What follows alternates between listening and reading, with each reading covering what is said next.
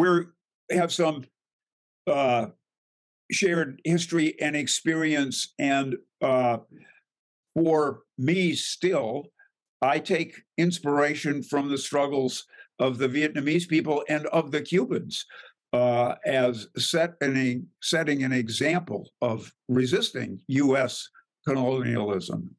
Share some thoughts you have about Vietnam and Cuba. Coming of age, political age, in the 60s, I feel so blessed by our movements at that time, which I was deeply involved in. And we learned about decolonization. We learned about colonialism, decolonization. It was, of course, the Vietnam War getting worse and worse and worse and worse, more and more U.S., 500,000 finally, and that admiring the Vietnamese resistance so much and Cuba's resistance. Then in the that after 75, we went straight into, this sort of undercover. They had covert actions after that, since the public was, dead set against U.S. Imperialism for a time. But the covert actions started in Afghanistan, where they started building up these war chiefs, that finally led to, devastation, almost total devastation of Afghanistan today.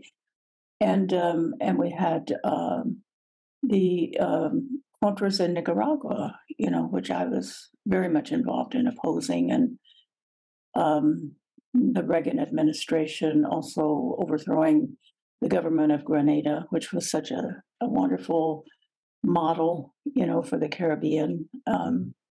So it's, just a devastation of those movements. And then they move on to recolonize Africa, without settler colonialism, but basically controlling the economies and creating wars, just to keep weakening them. It became obvious that with the Congo in the early 60s that this was on the agenda of the imperialist powers. And then it got to be the United States that was acting on their behalf, on the behalf of the West. And we see that now, wanting to go destroy China. I'm sorry, this is not a possibility.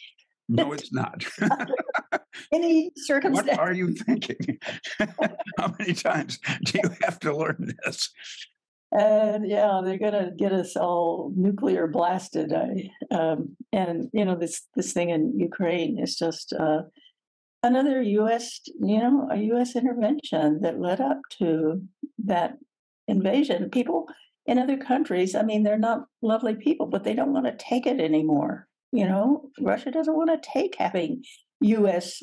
bases on its border, circling it. And they've circled China with military bases now. And it's, we have to include this in our movements if we're ever going to change anything here. And I don't see it. It's kind of separate movements, anti-imperialism and, civil rights and labor rights and all. They're just so separated, and not by all, but the movements are. And I don't have a recipe for exactly how we would integrate it and make it a huge mass movement, but we did that in the 1960s.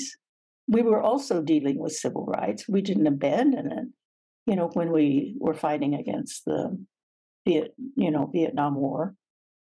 What a perfect conclusion, because you just very perfectly stated the purpose of the June 14th webinar, right? Which is to help overcome that separation and that confusion.